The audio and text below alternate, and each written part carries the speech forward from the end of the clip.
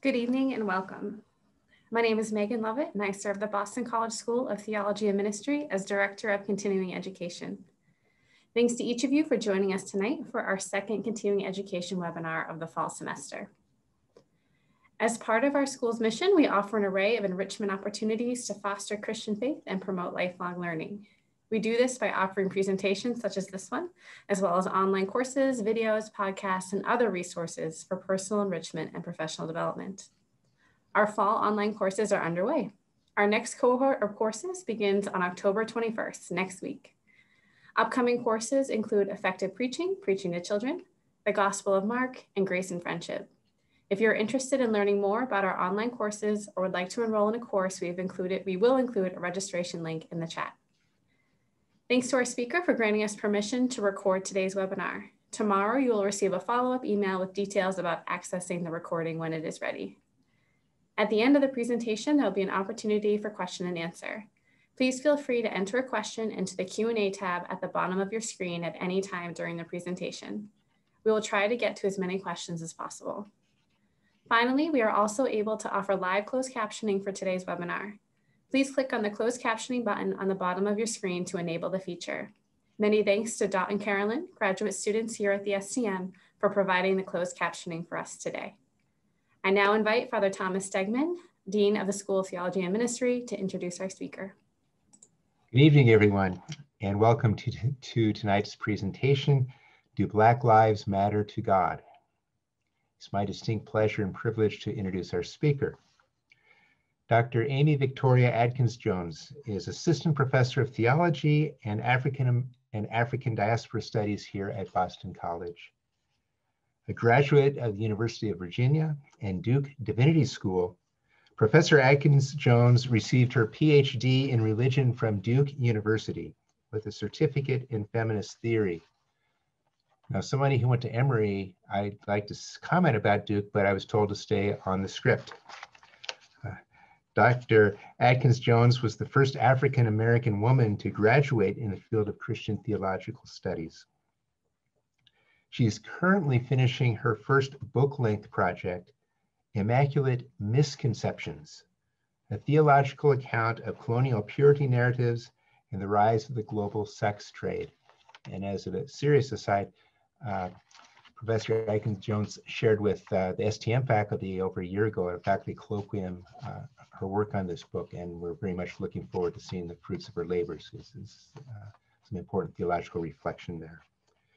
She's also at work on a book project titled See No Evil, Iconic Resistance and a Theology of Black Being.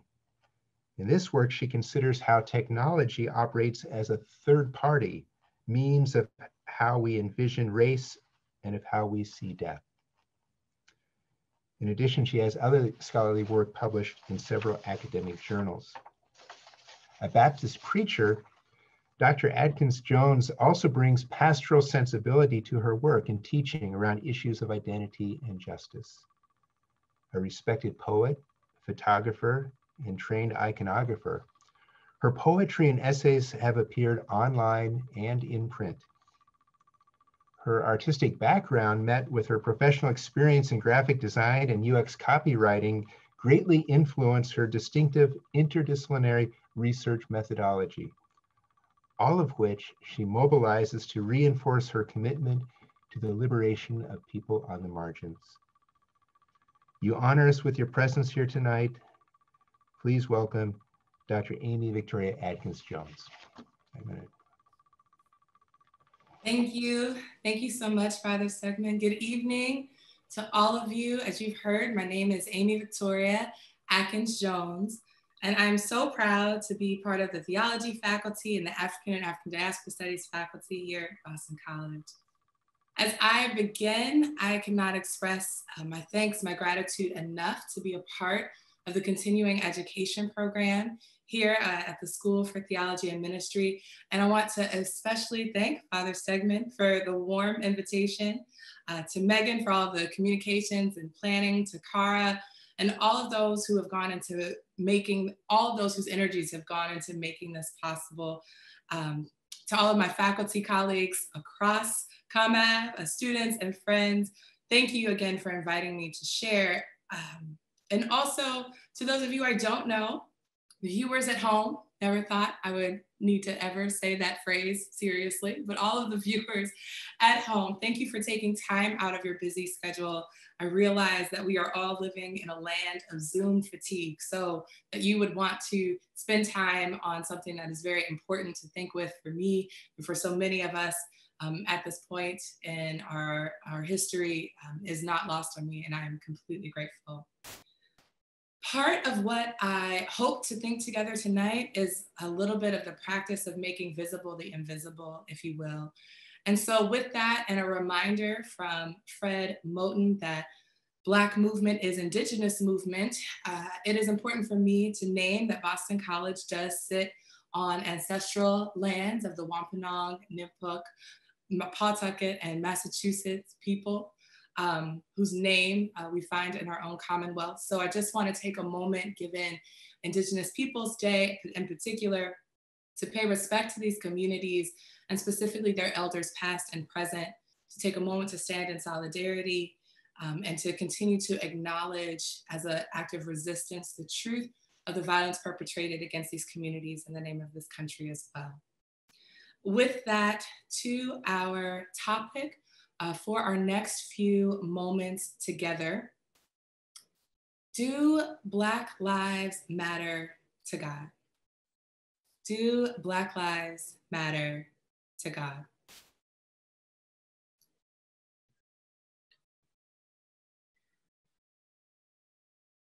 On August 18th, 1871, a slave ship called the Zong left the coast of West Africa headed for Jamaica. The hold of the ship had a maximum capacity of 220 African bodies. Now, the ship sailed that day with somewhere between 442 and 470 captive Africans. I say African bodies here to insist upon the distinction and the recovery in thinking with historian Robin D.G. Kelly's admonishment to reinforce the dehumanizing, denigrating attitude of those capable of enslaving others. I say bodies here because slave ships are not built for people, for humans, for dreams, for souls. They are built for cargo, for capital, at any cost. Abhorrence and depravity are the invisible ballast, the weight necessary to keep such vessels, such harbors of evil, afloat. The Zong set sail prepared with enough provisions, enough abundance to sustain the treacherous journey across the Atlantic. The crew had fail-safe knowledge, backups, their own insurances, places where they could stop if food or water ran short. According to the record, navigational errors were made. Islands were confused, mix-ups occurred. According to the record, the provisions became scarce.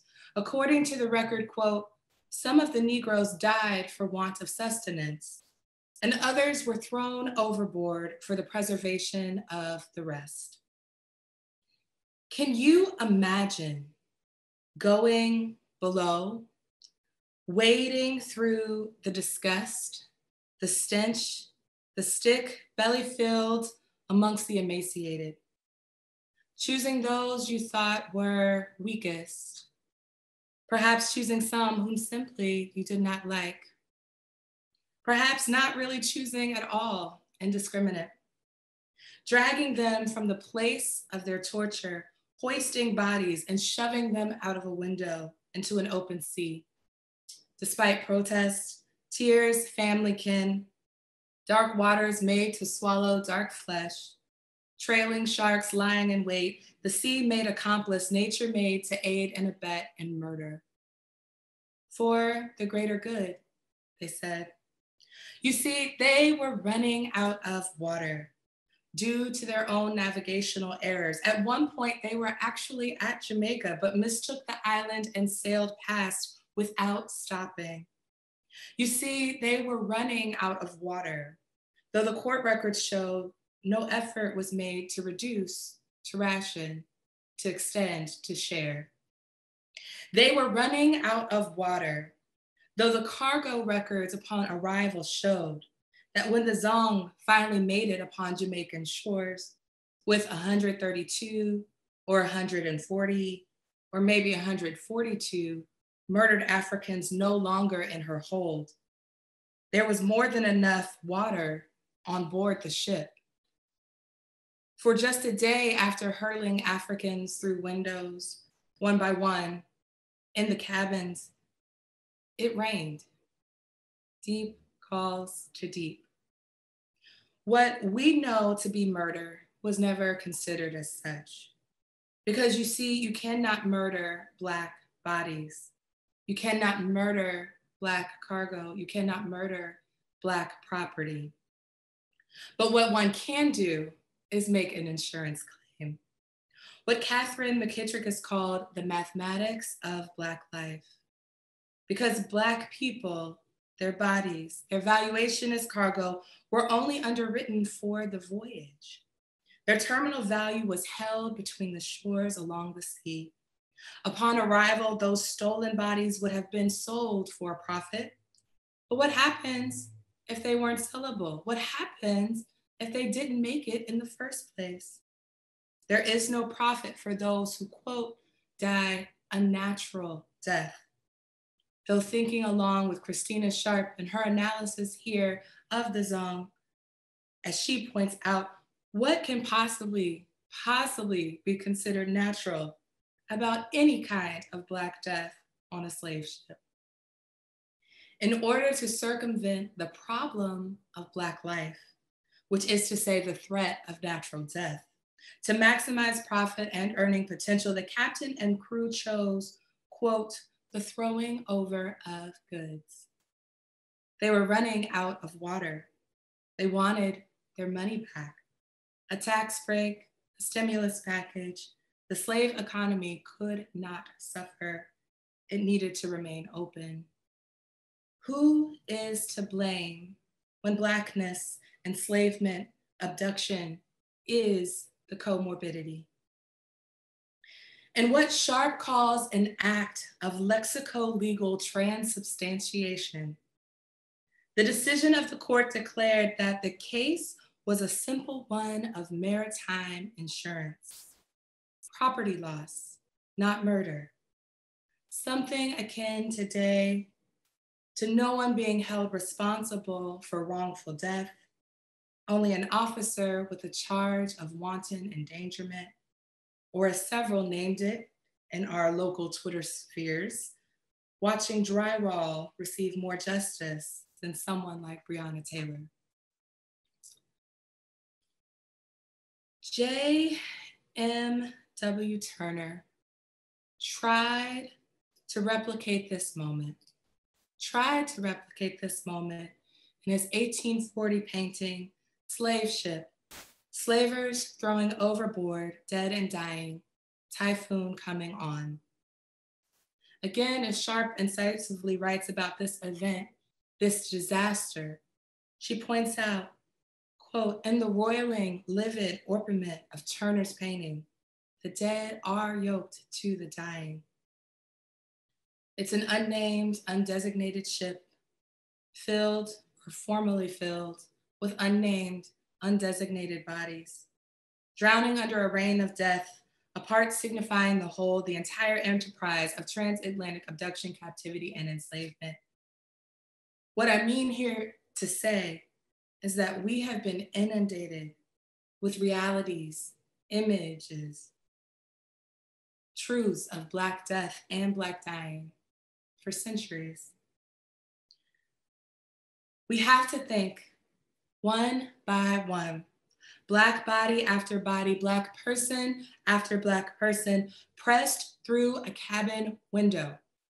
We have to think one by one, Black body after body, Black person after person, strange fruit swinging in the breeze, blood at the root, blood on the leaves. We must think one by one, Black body after body, Black person after Black person, shot down by police in the United States.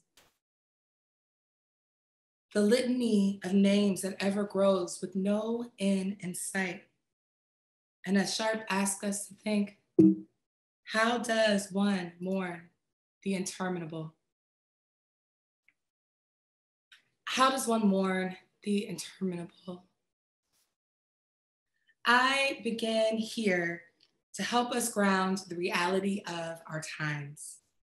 First, that Black suffering, Black torture, Black disposability, Black reprehensibility, Black illegibility, Black injustice are not new.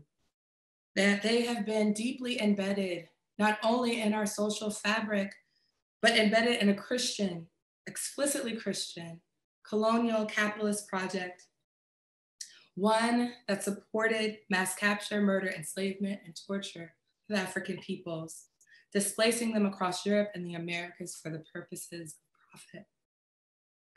That racial imbalance, racial injustice, white supremacy, white hierarchy, white desire, white ego, white access, white privilege is not new.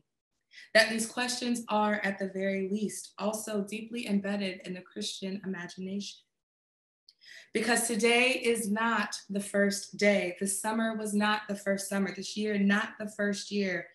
This decade, not the first. This century, not the first. Where we have had to ask, do Black lives matter to God? And because today will not be the last, when we in ashes and sackcloth cry out again over Black blood needlessly, senselessly, disturbingly, disgustingly spilled without cause. A poem paired with this image from Turner himself. It was unfinished and unpublished and displayed alongside of his painting. Aloft, all hands, strike the topmast and belay. Yon angry setting sun and fierce edged clouds declare the typhoon's coming. Before it sweeps your decks, throw overboard the dead and dying. Ne'er heed their change. Hope, hope, fallacious hope, where is thy market now? How does one mourn the interminable? 2, I can't see you right now. There is no body language, no energy in the room, no reading the faces in the crowd, no assurances, no nods, no tilts, no questions, not even the clarity of someone getting up and walking out.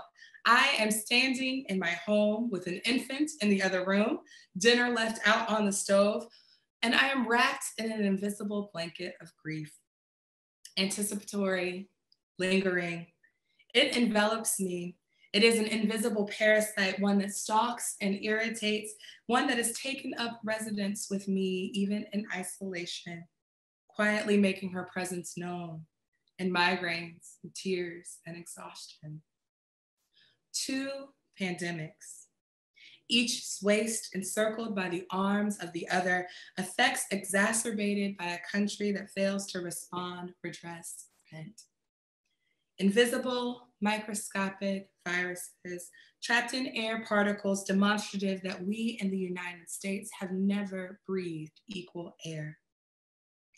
2 pandemics, both pathologies, both rampant, ravaging, and yet there are some who feel it a hoax, a liberal fiction, something to resist this virus that some do not believe in, do not believe they are asymptomatic carriers, refuse facts, distort studies, dismiss science, refuse ethics of accountability and care not about community or history or acumen, but perhaps some distorted vision of individual liberty, subjectivities of truth, if you could even call it that. 2 pandemics. 2 pandemics. For reference, I share with you a slide with pictures from the summer. The difference between protesters asking for their freedom, predominantly white, wanting an economy and a country to be reopened, the way they are met, the way they are received, and those fighting for Black Lives Matter, those asking questions about justice, the way that they are met, the way that they are received. 2 pandemics present for us a problem. Present a problem for a church that can no longer gather or commune in the ways that we have cherished and known, but in truth present a problem for a church who has not truly gathered, not beyond the superficial, to take seriously who is marked by social distance, unspeaking, untouching, unfeeling. 2 pandemics, and for some of us, COVID-19 is the least of our worries. 2 pandemics, and for some of us, COVID-19 is the least of our worries. Though according to the CDC, excuse me, COVID-19 has disproportionately affected Black people in this country. Black people have 2.6 times more cases than white people. I will say this, I'll be honest, this is a terrible time to start coughing. Excuse me. I'm not sick. Okay. 4.7, Black people have 4.7 times higher hospitalizations. Black people are 2 times likelier to die from this virus. But COVID-19 is not the most dangerous disease Black people face. Arguably, white supremacy is. That invisibilized disease that is in fact killing us all. Asymptomatic carriers with disproportionate effects, forming us all, though perhaps in different registers and in different ways.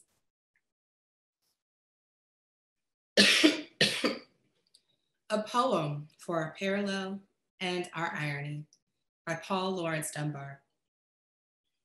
We wear the mask that grins and lies. It hides our cheeks and shades our eyes. This debt we pay to human guile. With torn and bleeding hearts we smile and mouth with myriad subtleties.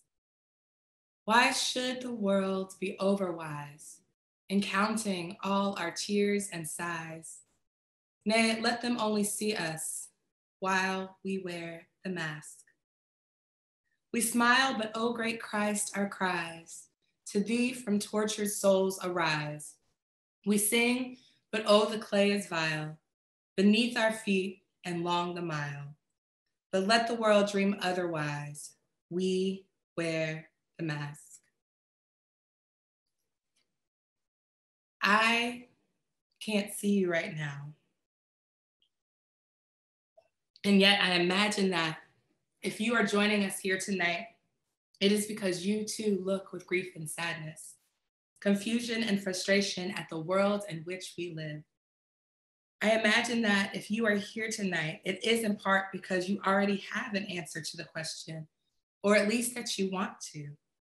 I imagine that if you are here tonight, then at the least, we share in a common hope, a fallacious hope for the proper response. Do Black Lives Matter to God? Well, yes, right? Of course. Of course Black lives matter to God, don't they?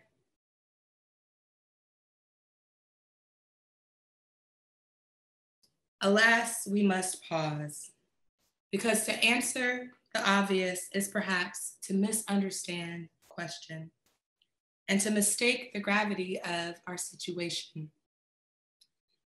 Arguably, the answer for us, do Black Lives Matter to God? Today, I think that we have to consider that the answer is no. But first, a theological note on race.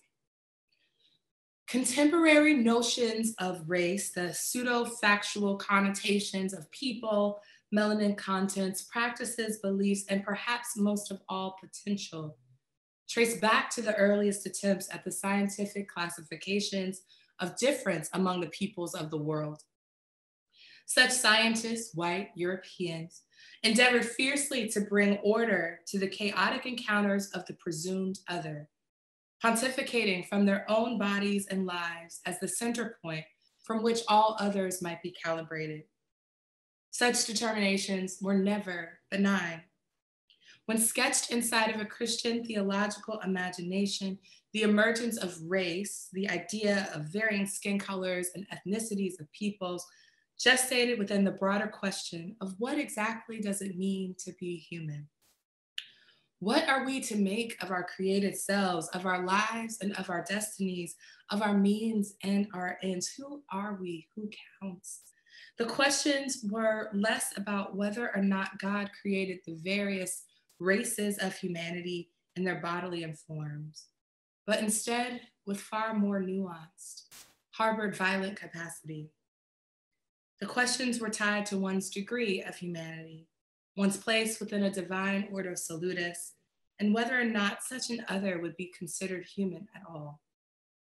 What lingered among confessing mouths and believing hearts was an ethical apparatus with assumed divisions of inferiority and superiority that asked and answered what good these lesser races were for. We are left in this legacy, in this wake, as inheritors of a distorted promise. Racism is modernity's greatest idol.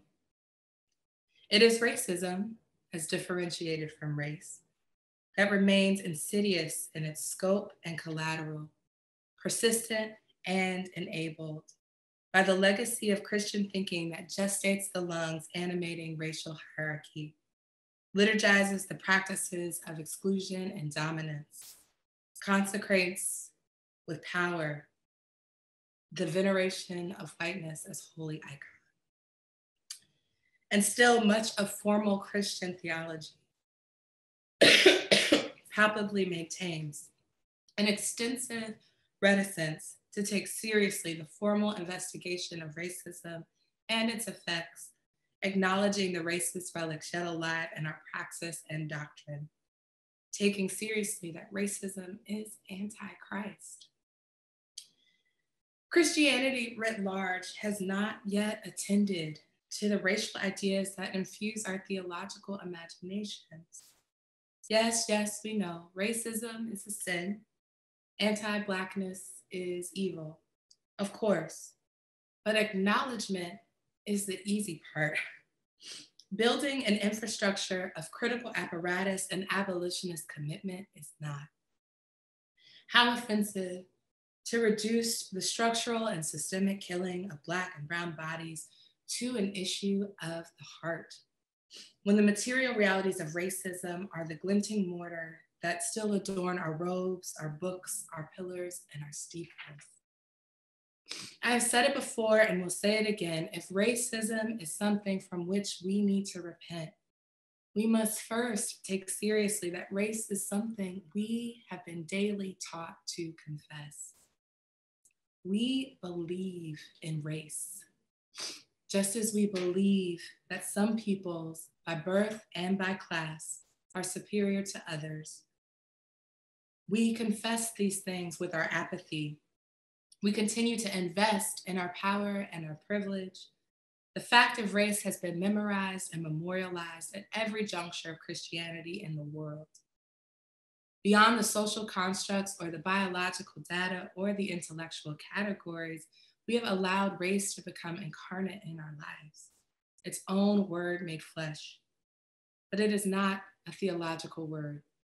It is not a word from God or to God or about God. Instead, it becomes God, our idol, structural and systemic, a sacramental perversion. Race is thought the superlative alternative fact, and racism is its execution as truth, a scapegoat from its accountability. Do Black lives matter to God? The title for this lecture tonight actually came from a dear and brilliant colleague, the Reverend Naomi Washington Leaphart, who has been teaching a course at Villanova by this name for several years now. One of the assignments that she requires her undergraduate students to complete is to write a children's book. Her students are required to break down race, racism, and racial injustice at a level any child can understand. At first hearing, this may seem an underwhelming task, but for those who attempt it, they will soon find it incredibly difficult to tell our children the truth. Having 3 older children, myself, were coming into their realizations of the implications of their Blackness, having 3 older children who occupied the liminal space between still being cute and now perhaps to some looking like threats, having given birth this year and ending up postpartum in a pandemic, having survived the threat of terror that Black women are 4 times more likely to die giving birth in this country than white women, only to see name after name after name continue to be plastered against the news, if even a name makes it there. This year has been hard, and I do not take for granted what it means to explain to a child that this world does not love your flesh, that for some of us, these are things necessary to speak, to make known as an act of hoping in our own children's survival. Do Black Lives Matter to God? Take a moment and sit with it. Look around you. Don't follow your heart. Tell me what you see. Think about the news. Think about your home. Think about this world. Listen for the cries of the dead and the dying. Ne'er heed their change.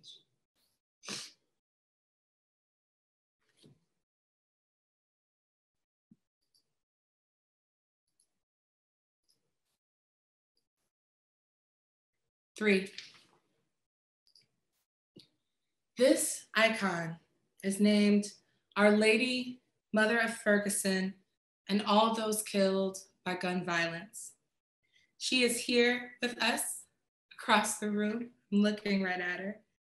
Written by iconographer, her reproduction, mind you. Written by iconographer Mark Dukes, Our Lady, Mother of Ferguson depicts a back Madonna, sonorous umber skin, spherical eyes, pronounced cheekbones, and broad nose round out the features, far more full than what the typical Byzantine style has made dogs. She is in the Iran's position of prayer, hands lifted up in both veneration and revelation of the Christ who is usually positioned in an orb at the center of her body. But instead, here in Ferguson, where the face and body of Christ would usually be, there's instead only a silhouetted sun, full shadow, pure Black, without feature. The gilded nimbus haloing his body, a signature of divinity, is breached by the crosshairs of a gun. The Iran's positions of both mother and child genuflect to the gestures and shouts of protesters in the aftermath of the 2014 murder of Michael Brown. Hands up, don't shoot. When teaching this piece, it usually takes my students some time to realize that they too are part of this icon, that they are the source of the target, that they hold a gun in their hands, that they, like every viewer, are bound up and complicit in contemporary violences and injustices, or at least the conditions of possibility for such in America, even in 2020. In Christian theological thought, the place of the image of the icon is critically present as a framework for anthropology, ontology, and relation. Humanity is created in the image of God, the imago Dei, all creation fashioned in God's love and desire. And the lives that we live, the stories we tell, the joys and pains we face together have the capacity to draw us back in some way to the fundamental truth of human dignity. We are not only made in God's image, modeled in such a way to maintain the capacity for God's likeness through Jesus Christ. Christian thought understands that in the incarnation, Jesus is the Word of God, the Word made flesh. In Christ, who is the image of the invisible God, divinity is bound up with humanity in this God-man. It is the incarnation, excuse me.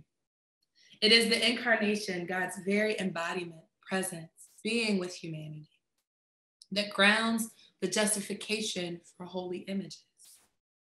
Christ is the icon, capital I, the singular punctuation of discourse who disrupts the interruption between things seen and unseen, and changes the way we look out from and toward ourselves. Every icon is a window illuminating and bit by bit eliding the space between divinity and humanity. In their work on images, icons, and economy, Marie-José Montaigne asks, the visible world, the one given to us to see, is it liberty or enslavement? One might ask, is it liberty or is it death? Montaigne's analysis of the place of the icon and iconography in the Christian tradition as a philosophy of the sacred image sets to tease out the relation between the visible and its invisible meaning. For Montaigne, the image belongs to the category of the visible, while the icon points beyond the visible realm to the invisible from which the visible derives its meaning. Like Christ, holy icons are haptic, breathing, active, the visual of faith and doctrine corresponding to the Word made flesh.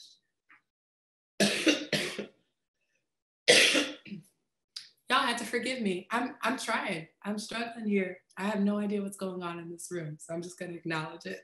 Thank you. This is why one writes an icon rather than paints an icon, by the way. Icon theology teaches us that there are no passive images. Rather, we are constantly being acted upon, being drawn closer to God or pushed further away, making meaning. In encountering a holy icon, we are not meant to simply observe. We do not come into it, reach into it, bring ourselves to it. Rather, it is the icon in its sacredness that reaches to us, changes us, brings us into an economy of relation. In his classic study on iconology, W.J.T. Mitchell considers the rhetoric of images, considers them through two modes of inquiry. First, to consider, what do we say about images? And second, to consider, what do images say? He goes on to explain that the critical study of the icon begins with the idea that human beings are created in the image and likeness of their creator, and culminates rather less grandly in the modern science of image making and advertising and propaganda. The continuum is one that makes meaning at every end. While icons reach out to us, drawing a worshiper closer to God, this economy, this field of relations, does not find a bounded or pure manifestation in relationship to the icon alone. Other images, immeasurably powerful, also reach out, also ask to participate in their offering of the imaginary, and exerting an iconic force, an iconic function. Alas, in the wrong hands, without sacred community, left to her own devices, even the icon, like anything, can become an idol, in person or through a screen. What have we been taught through image, through death? Are the things we see moving us toward liberty or enslavement?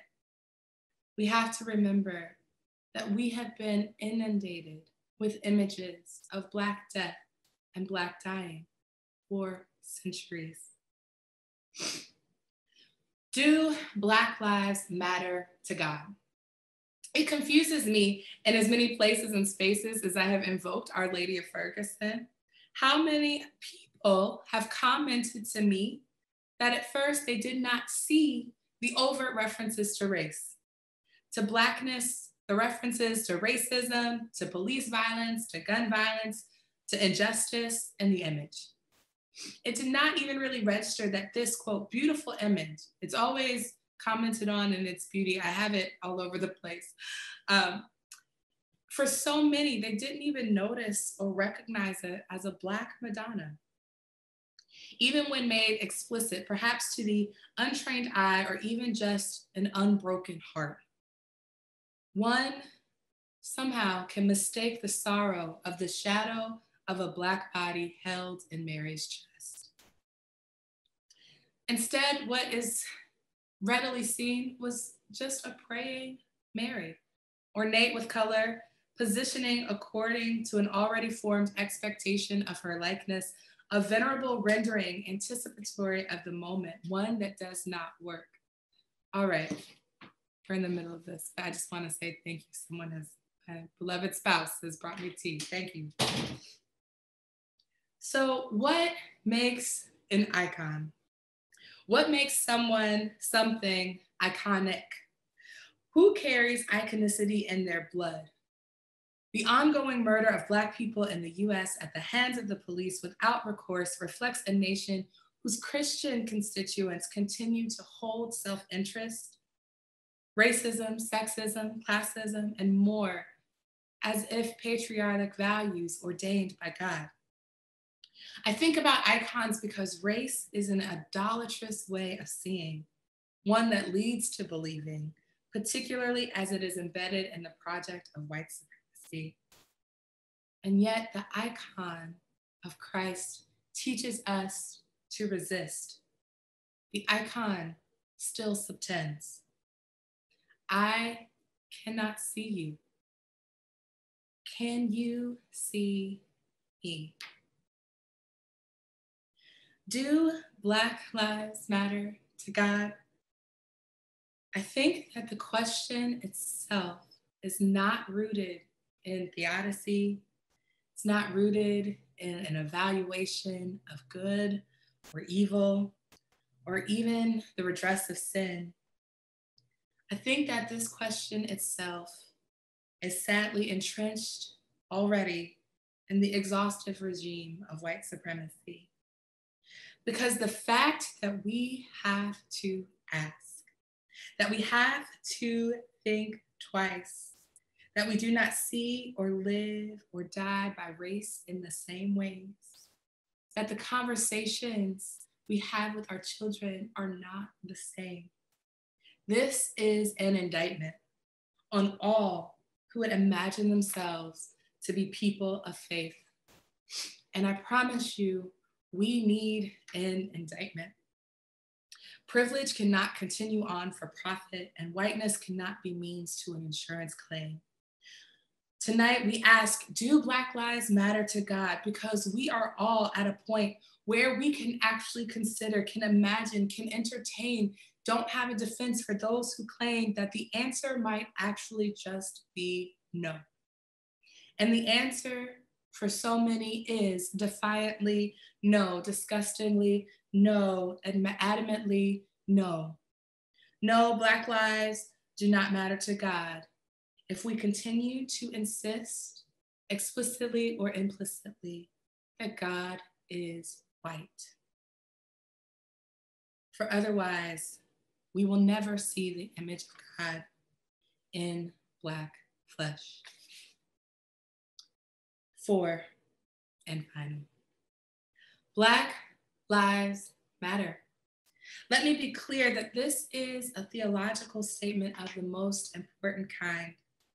Black liberation and womanist theologians have for years and years resisted the image of Christ that is only reflected in the values and beliefs that sustain white supremacy, masculinity, heteronormativity, patriarchy, and violence. The idea of Black Lives Matter actually started as a love letter. As Alicia Garza, one of the founders, wrote after after Trayvon Martin's murder, we don't deserve to be killed with impunity. We need to love ourselves and fight for a world where Black lives matter. Black people, I love you. I love us. We matter. Our lives matter. It reminds me of a moment in Toni Morrison's Beloved, where Baby Suggs gives a sermon in the clearing. She says, in this here place, we flesh that weeps, laughs, flesh that dances on bare feet and grass. Love it hard. Yonder, they do not love your flesh, they despise it. They don't love your eyes, they just as soon pick them out. No more do they love the skin on your back. Yonder, they flay it. And oh, my people, they do not love your hands. Those they only use, tie, bind, chop off, and leave empty. Love your hands. Love them. Raise them up and kiss them. Touch others with them. Pat them together. Stroke them on your face because they don't love that either. You got to love it, you. And no, they ain't in love with your mouth. Yonder out there, they will see it broken and break it again. What you say out of it, they will not heed. What you scream from it, they do not hear. What you put into it to nourish your body, they will snatch away and give you leavings instead. No, they don't love your mouth. You got to love it. This is flesh I'm talking about here. Flesh that needs to be loved. Feet that need to rest and to dance. Backs that need support. Shoulders that need arms. Strong arms, I'm telling you. And oh, my people out yonder, hear me. They do not love your neck unnoosed and straight. So love your neck. Put a hand on it. Grace it, stroke it, and hold it up. And all your inside parts that they just as soon slop for hogs, you got to love them. The dark, dark liver, love it. Love it, and the beat and beating heart, love that too. More than eyes or feet, more than lungs that have yet to draw free air, more than your life-holding womb and your life-giving private parts, hear me now, love your heart. For this is the prize. Black people have learned to resist, to struggle for liberation through the eyes and the lens of a Black Christ who hears their cries, a word made flesh that loves their flesh too. As so many womanist theologians have posited, this is something we can strive for. This is something that we can survive. That the insistence and the will to live is something that is a blessing and a gift. But we must know that Jesus cannot be white. As James Cone so many years ago said, Jesus is Black, baby. And that definition of Christ, to quote Cone, as Black, means that he represents the complete opposite of the values of white culture and leads the warfare against the white assault on Blackness. I want to be clear that whiteness as a logic does not require white skin to participate, and that our individual ideas and values are no match for the systemic and structural racism that upholds the fabric of this country.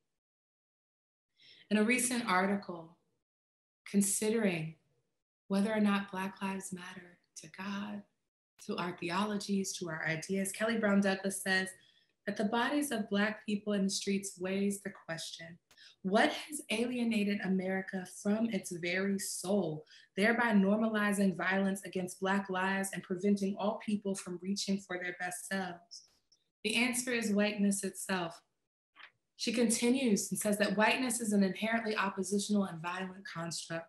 Not only does it stand in opposition to all those who are not white, but most insidiously, it opposes the very humanity of people. Whiteness is soul crushing as it prevents those who refuse to name and let go of its privileges from living into who they are, sacred beings created in the image of a loving and just God. White America is alienated from its very soul that is its humanity. And this fact continues to have dire consequences, both for Black life and Black faith. If the Jesus we serve is more committed to whiteness than to witness, to maintaining privilege than fighting together, protesting oppression, more committed to comfort than coalition, more committed to defending problems than defunding them, to assuaging situations rather than abolishing systems of supremacy, then no, Black lives cannot and will not matter to this God. But this is not the God I know. This is not the God I serve.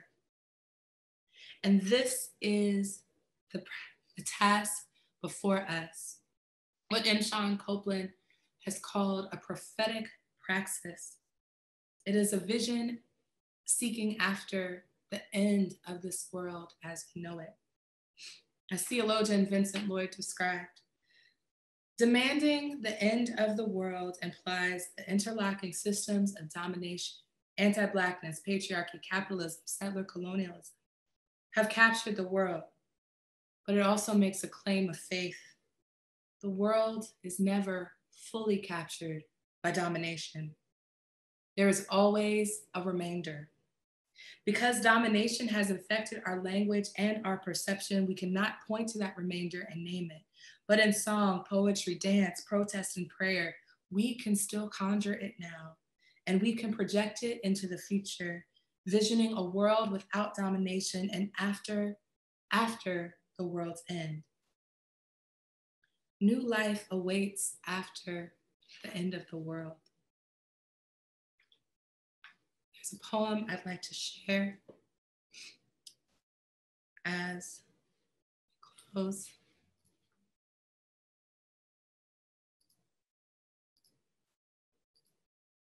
One of my favorite poems.